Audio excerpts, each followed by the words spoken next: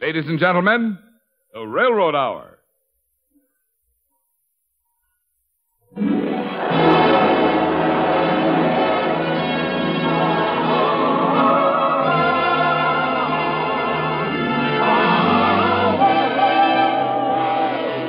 Tonight, the Association of American Railroads presents a new musical version of George du Maurier's Trilby, starring Gordon MacRae and his famous guest, Dorothy Warrenshow. Our choir is under the direction of Norman Luboff, and the music is prepared and conducted by Carmen Dragon. Yes, tonight another memorable story with music is brought to you by the American Railroads, the same railroads that bring you the food you eat, the clothes you wear, the fuel you burn, and a multitude of other things you use in your daily life. And now, here is our star, Gordon MacRae.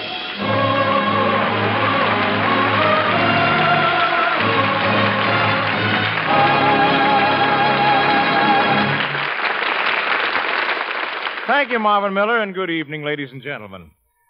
Well, we're going to Paris tonight for George du Maurier's thrilling musical adventure, Trilby. Dorothy Warrenshow will play the title role, and I'll be the young British painter, Billy Bagot. And here's Act One.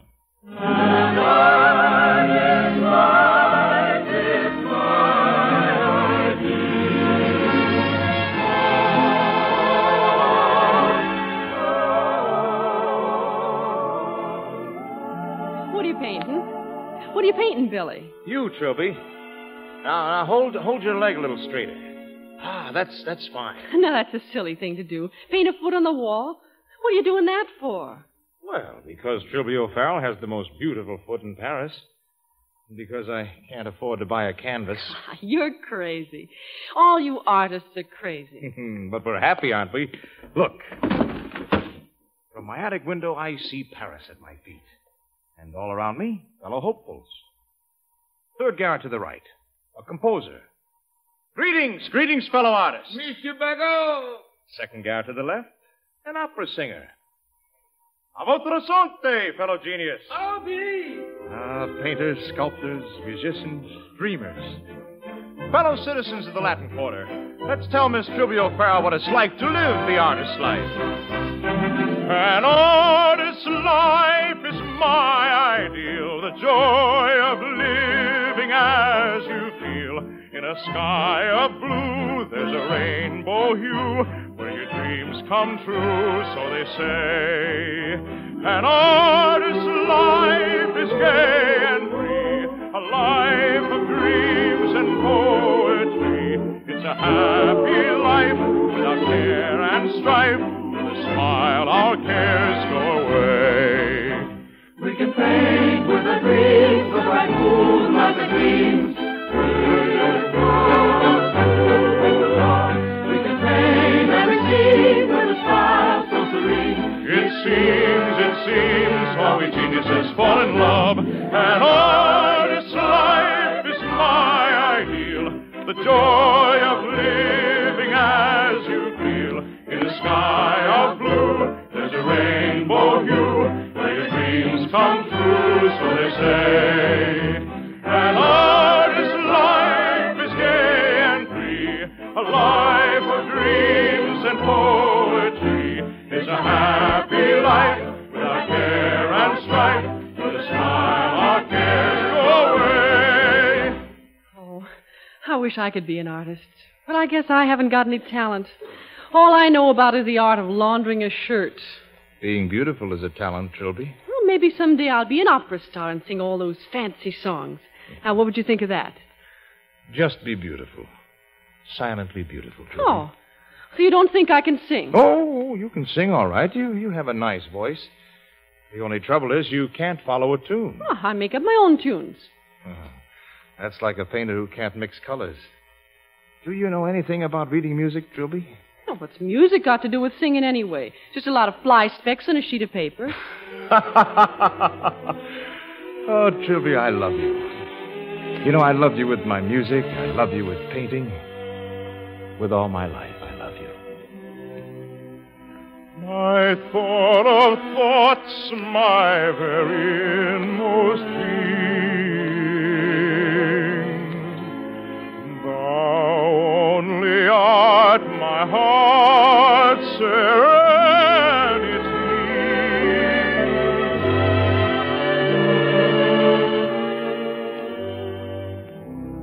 I love thee more than all else under heaven.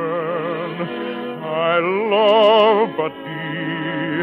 I love but thee. I love but thee through all eternity. I love but thee through all eternity.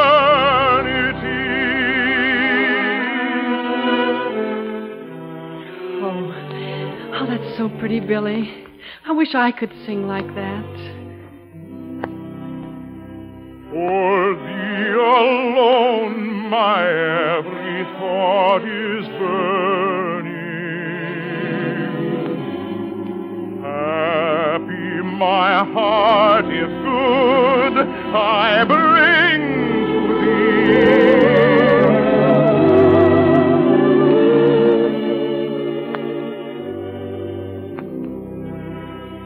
Where'er God wills my path in life returning, I love but thee, I love but thee, I love but thee through all eternity.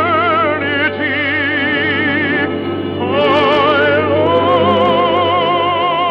love but thee through all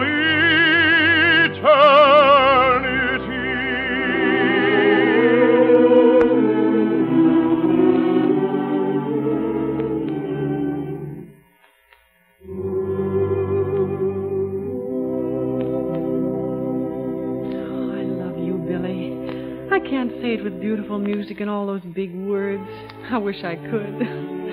But then what can you expect from a girl who works in a laundry? Oh, Trilby, love doesn't ask where you work or how many big words you know. I wish I could sing, though. I only know one song all the way through. My mother used to sing it to me. Well, sing it. Oh, don't you remember sweet Alice Benbold, sweet Alice with hair so brown? She wept with delight when you gave her a smile and trembled with fear at your frown.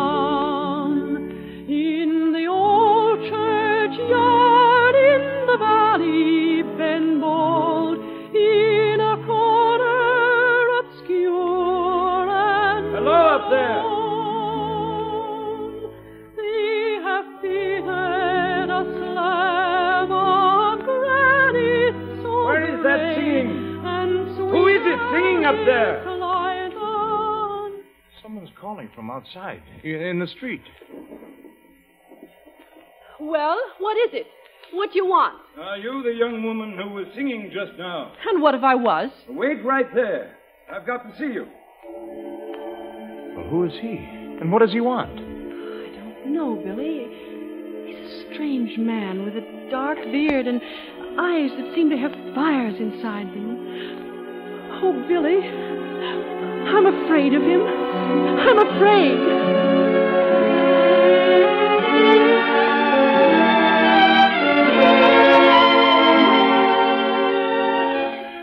You must think this intrusion is peculiar. But as I was walking through the street below, I heard the voice of an angel singing. You can't be much of a musician, sir. Trilby doesn't know how to sing. You betray your own stupidity. This young woman... Trilby. Is that your name? Yes. Though her voice is untrained, I can hear in it the true bel canto. Well, that's ridiculous. Trilby has a nice little voice, We but... thought the bel canto was lost forever. No singer has had it for 100 years. But I have found it in this girl. What Paganini does with a violin, you can do with your throat, Trilby. Yet how do you waste this talent? Rasping out sickly little ballads? You've no right to speak like this to Trilby. Are you her husband? I will be someday. Bride of a second-rate painter? Look at me, Trilby. Listen to me. I am the greatest voice teacher in Europe. You will study with me. I will make you the foremost prima donna of the century.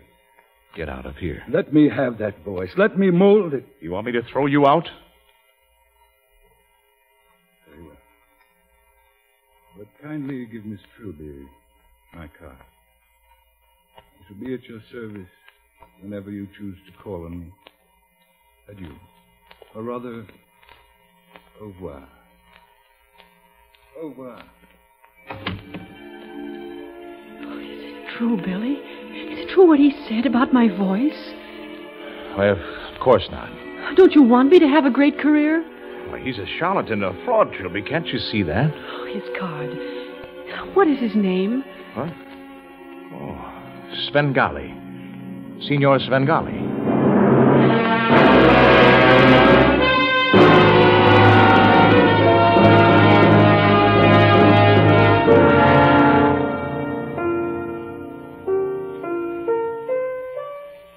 Listen, Trilby.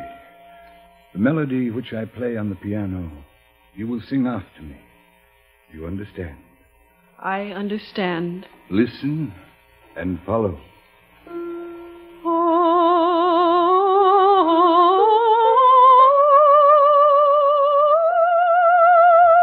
No, you're singing like a milkmaid. I don't want to sing. I'm sorry I let you bring me here. Look into my eyes. Into my eyes, Trilby. What is it you want me to do? You will follow me as I play. Never let your eyes leave mine. Do you understand? I understand. I will bring melody out of you as a violinist draws music from his Stradivarius. I am the violin. You are the master. Now, from the beginning.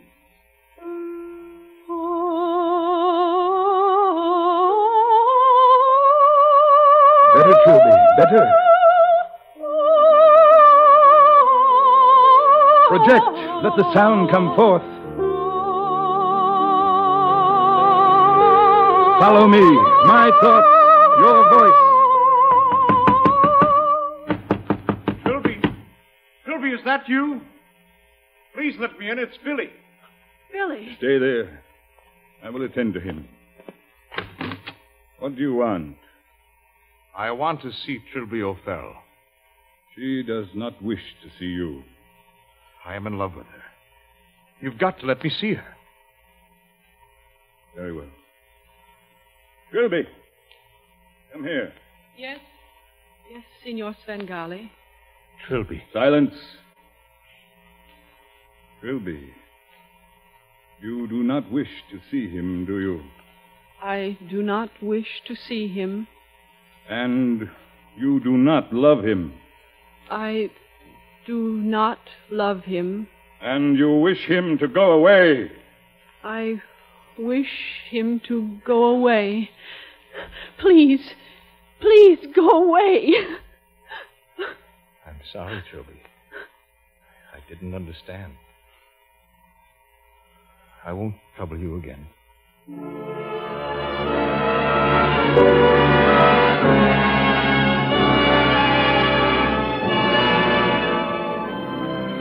Now it was my turn to stand in the street below and listen to Trilby's voice. I could not believe what I heard. Trilby the laundry maid was singing like a star of the Paris Opera. My heart would belong to Trilby always. But where had she given away her heart and her song? Yours is my heart, and without you, life holds no charm. Yours every thought I own, our love the theme of every dream.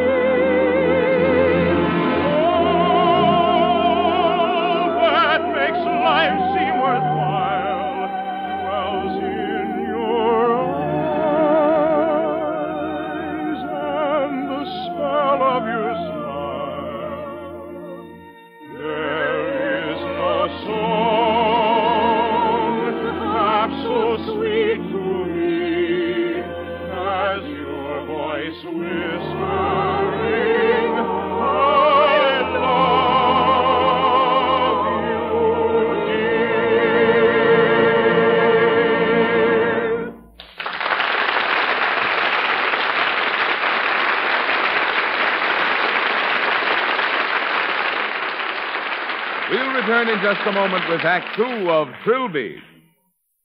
Until along comes a report like one just issued by the Post Office Department. It's Cost Ascertainment Report for the year ending June 30th, 1952. Well, how much of the mail do the railroads carry? About 90% of all non-local mail is moved by railroad. And how about the economy of moving mail by rail? How much are the railroads paid for carrying the average letter? For transportation of the average letter, the railroads get about 1/9 of 1 cent. Besides carrying the mail, the railroads also furnish facilities for sorting and distributing letters on the train. Including what they are paid for the use of these traveling post offices, the railroads get only about 1/4 of 1 cent for handling the average letter. How does that compare with the cost of transporting letters by air? Of course, airlines do not provide facilities for sorting mail in transit. On the other hand, the average airmail letter goes about 2 1/2 times as far as one moving by rail. But for carrying it, the government pays the airlines about 10 times as much as is paid the railroads for both transportation and the use of railway mail cars as traveling post offices. And it pays more than 20 times as much as is paid to railroads just for transportation of the average letter. Yes, in carrying your mail as well as in carrying most everything you eat, wear, and use, railroads are America's best bargain in transportation.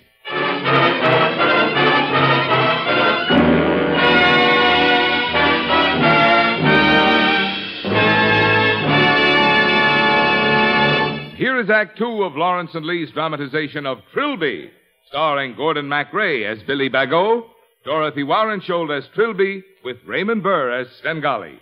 Yours is my heart alone, and without you, my coastal charm. When I knew I had lost Trilby, I went away to the south of France and painted my heart away.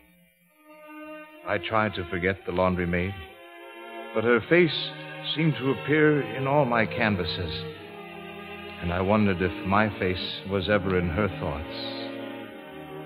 When other lips and other hearts their tales of love shall tell,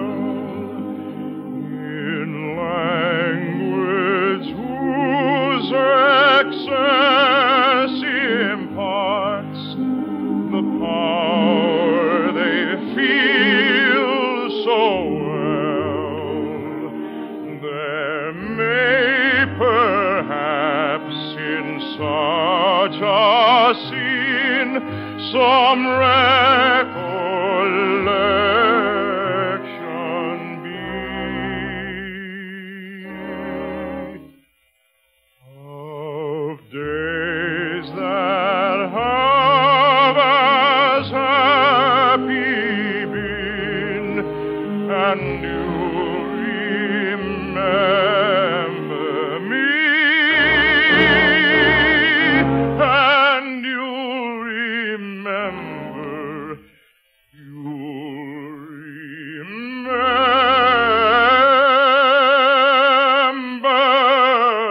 me.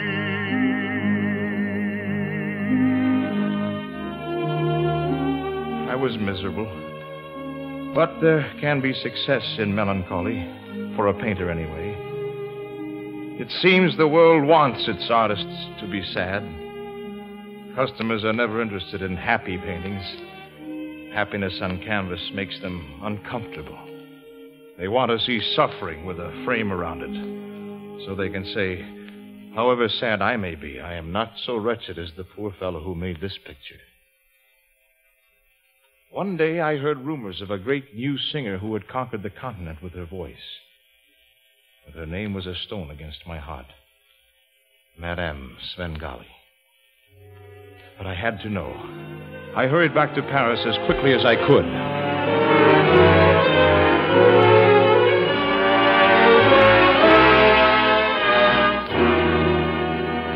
Impossible, sir. La Svengali's concert has been sold out for a month. But I've come all the way from Provence. Please, just standing room. There is no room in the hall, no space whatsoever. 1,000 francs. Here, let me stand in the wings and listen. When Signor Svengali is conducting, he is very strict. 2,000. I promise you he won't see me. He won't even know I'm there. Well, stay in the shadows. Don't let anyone see you. Thank you, sir.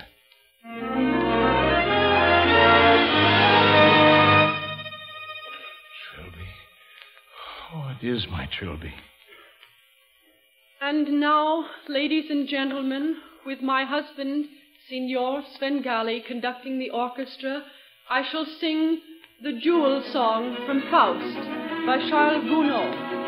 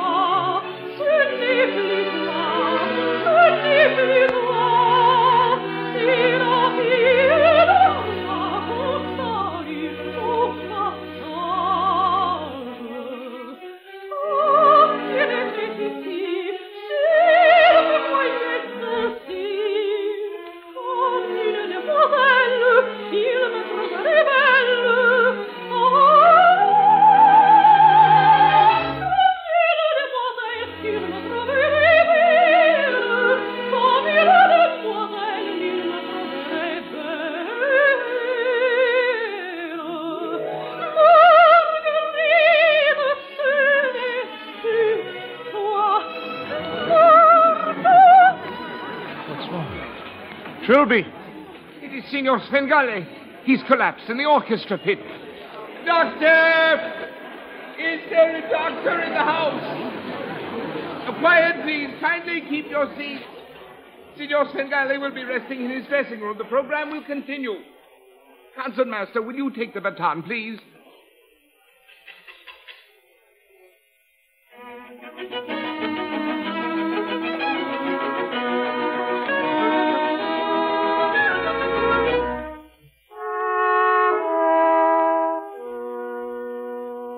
What is the matter, madame? Sing.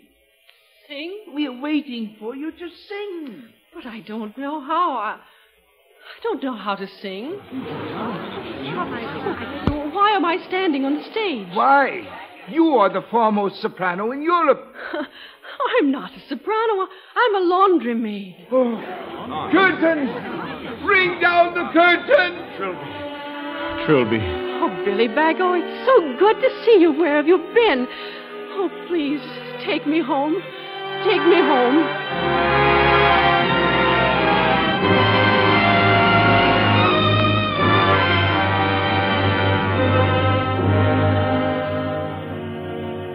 The first thing I remember, Billy, is the sight of you running out there on the stage. Everything before that is a blank. Am I married to Signor Svengali? No longer, Trilby. He died in the orchestra pit. And that's why you think you can't sing. He hypnotized you. Dead? Svengali is dead? Yes. He was a genius, Trilby. But he paralyzed your soul to make you sing. You know, it's a glorious thing to move an audience with music. Even greater in art, perhaps, than painting. But a painter doesn't try to twist a soul into the frame of his composition. And that was Svengali's crime. That is what he tried to do to you. I'll never sing again. Oh, now, of course you will. The voice is yours, not Svengali's. Think back, Trilby. What was the first song you ever sang for me? I don't know. I can't remember. Wasn't it, Oh, don't you remember, sweet Alice, bend bold.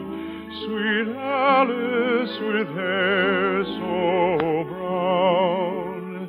She wept with delight when you gave her a smile. That's it. And trembled With fear at your frown. There, you see, my love, you can sing. No more evil spells, shadows, or blackness. And I promise you, Trilby, my love will give you greater powers than Svengali ever dreamed of. Oh, that makes life seem worthwhile. Drowsy in your eyes and the spell of your smile. There is no song half so sweet to me as your voice whispering, I love you, dear.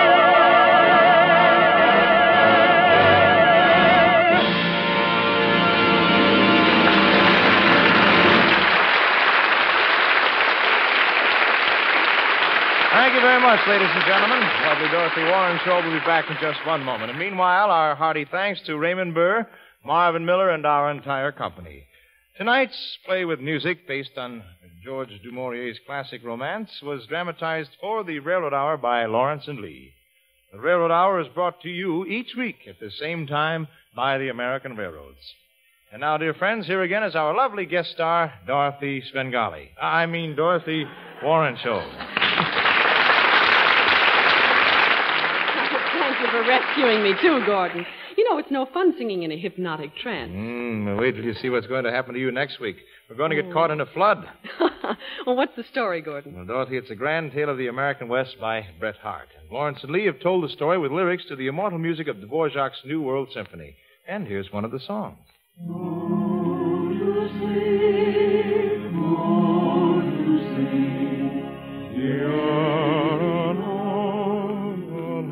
Must be Roaring Camp. You've been reading the script again, Dorothy. Well, anyhow, you meet me in the gold mine country next Monday night, partner. If my covered wagon doesn't break an axle on the way. Good night, Gordon. Good night, Dorothy. All aboard! Thank you, and dear friends, it looks as though we're ready to pull out. And so until next Monday night and Roaring Camp, this is your friend Gordon MacRae speaking for the cast and the American Railroads, wishing you all good night.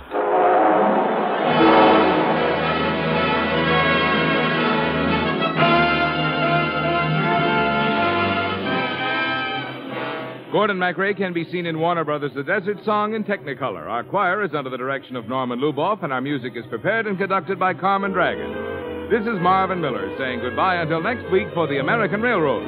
Now stay tuned for your Monday night of music on NBC.